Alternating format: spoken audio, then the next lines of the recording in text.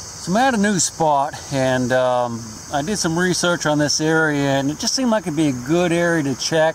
Although I did not find anything in particular that, said, there's going to be something there. I just had a hunch. I've been hunting now for about 15 minutes. Found some modern stuff, nothing great until now. Well, I don't know if it's great, but it's pretty cool from what I can see. I got a decent signal on the AT Gold, and I could look down, and the water's clear enough that I can see a gun down there. It's some type of long gun. I don't know, it could be like a modern shotgun, or it could be a Civil War gun, I'm hoping. I can't really tell for sure. Well, let's stick the camera underwater and let's take a peek at it, and tell me what you think. Really cool looking. You can see it right there. It's like fully exposed.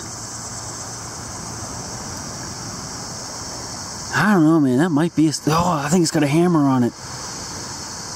That might be a Civil War gun. It's got all the wood. Alright. I'm going to stick the camera underneath there and let's take a quick peek. There's a great big piece of iron there too that I was hearing. And this is right next to it, so I don't know. Let's look at it.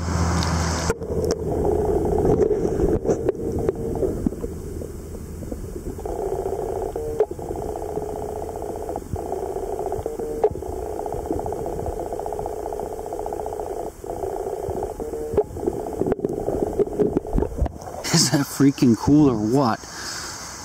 I'm gonna go ahead and just stick the magnet on it because it's kind of chilly right now. It's getting dark, or late in the day anyway, and I'm freezing. All right,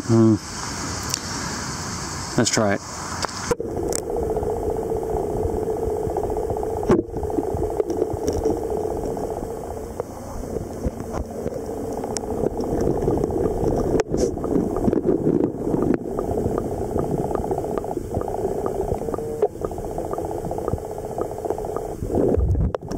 That's a Civil War carbine.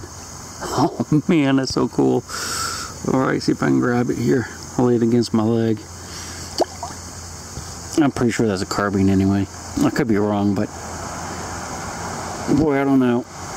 Yeah, okay, I think I can just pick it up with a magnet. Let's carry it over to this log.